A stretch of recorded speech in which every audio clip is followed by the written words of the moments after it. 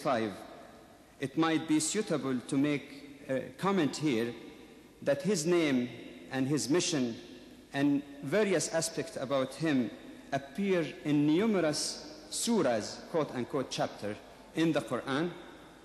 Indeed, one of the surahs or chapters in the Quran takes its name after the name of Mary, the mother of Jesus, peace be upon him. It's called Surah Maryam, the surah of Mary, and its number in the chronology of the Quran is 19.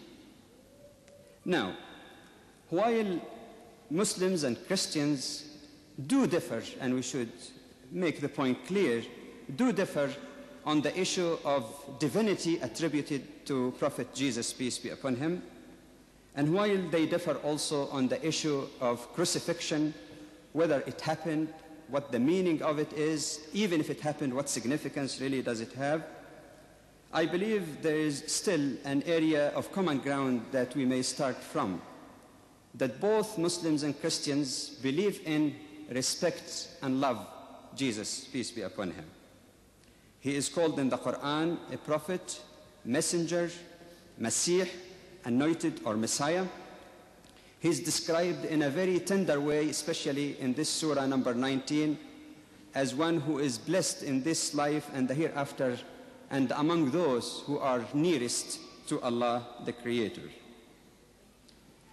I hope that while we all understand that interreligious understanding and dialogues might involve varying degrees of emotions, I do hope, however, that all of us here, belonging to Islam, Christianity, or other ways of life for that matter, approach tonight's evening with a loving atmosphere and with an open heart and open mind. It is my privilege and honor to present to you the first speaker, Professor Floyd Clark. Professor Clark is of the Philippi Church of Christ in Creswell in the United States. He is a professor emeritus of the Johnson Bible College in Knoxville, Tennessee.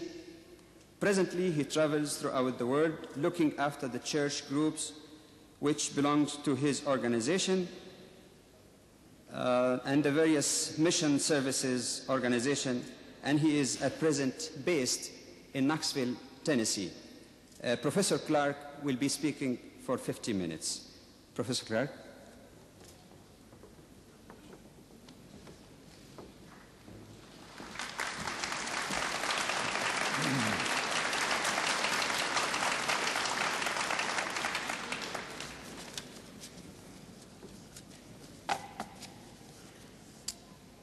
Mr. Moderator, my good friend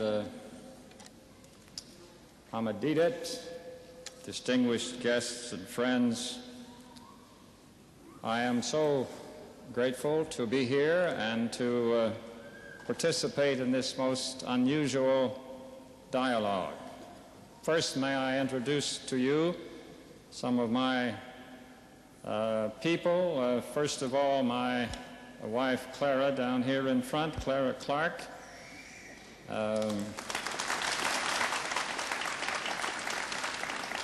We are only married 5 months, and we spent part of our honeymoon in Durban and visited with Ahmed and his family, and treasure those moments. With me on the platform also is Brother Richard Bourne, my host this week, and a former graduate, a former student of mine, a graduate of our school, and now at work here in London with the Barrett Church of Christ in Hendon, Brother Richard Bourne.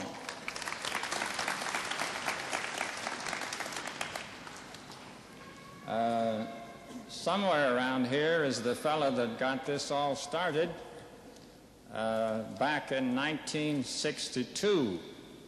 One of my other students was at work in South Africa and succeeded in getting Brother Deedat to agree to a public discussion over some of the things which he had said. And thus this man got launched into a ministry that has carried him worldwide. Al Hamilton himself has been involved in mission work all the way from South Africa to Papua New Guinea, and he and his wife are here somewhere. Annette? He's lost as usual. Okay, Al. So delighted to have Al with us. When this came up, I said, you got me into this, you got to be here tonight. Other members and friends, we have Dr. Weidman and his family. Dr. Weidman is not only a former student, but a fellow professor at Johnson Bible College, now dean at Lincoln Christian College in Lincoln, Illinois, and here for a summer term teaching in our college here in the United Kingdom. May we go to the Lord in prayer, please.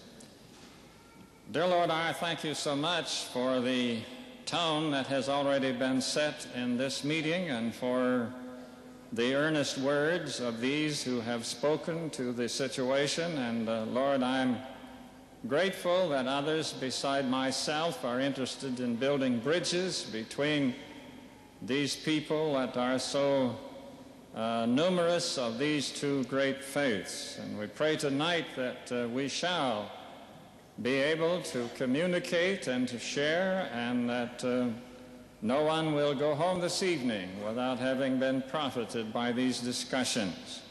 May your grace attend us, for we pray in the name of our Lord and for his sake. Amen.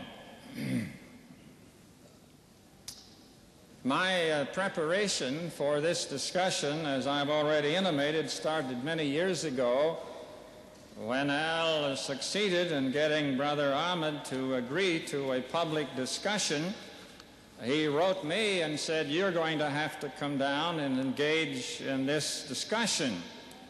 And I made preparations to do so, and they were held in South Africa in 1963, one in the City Hall in Johannesburg and one in the City Hall in Durban. But by the time those discussions came around, I was hindered by responsibilities at Johnson Bible College, and I sent my colleague, Dr. Cyril Simpkins, and he reported to us later that he had a very respectful hearing from all of the people on both occasions.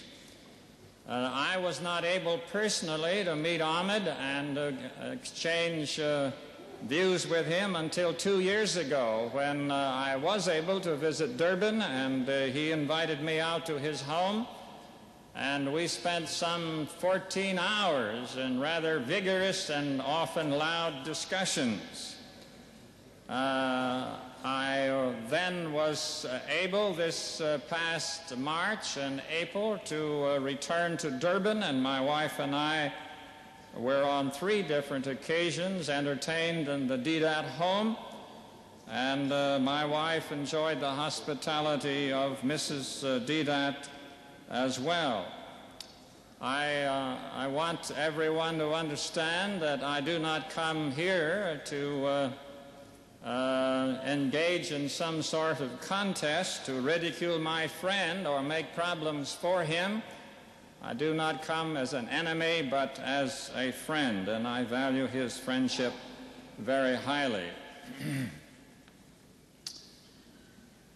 Before we begin, and I hesitate to do this, not knowing exactly how my words will be taken, but I feel obliged, both for Ahmed and myself, to make a remark about what happened last Wednesday night to us, he and myself both, here at the Central Mosque in London. I think you were very unkind to my friend, because you gave him an assignment he said he had never had opportunity to prepare to do, and when he attempted to speak to the subject and then turned to other matters, somebody sent a note to him while he was still speaking to get back to the subject. I think that was most unkind to treat a guest like that. And I was also a little bit concerned because you asked me to occupy the speaker's table along with Brother Ahmed, but you didn't give me an opportunity either to greet the audience or to